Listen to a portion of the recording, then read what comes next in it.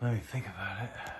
I've been writing a bit lately about how every moment is kind of filled with creativity, you know, just doing little things, whatever I can do, find creative moments and just get a habit of that going.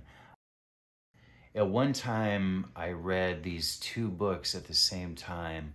One was called The Way of the Pilgrim, and the other book is called Siddhartha, Hermann Hesse. And The Way of the Pilgrim, that book is anonymous, but they're both about this. Both books were about the same thing, and it was about praying at all times.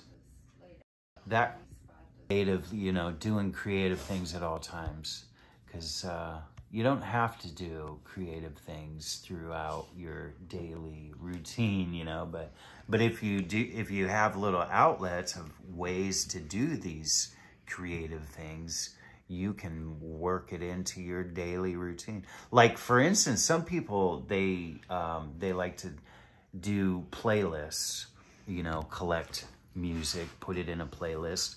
That's creativity, you know? Yeah.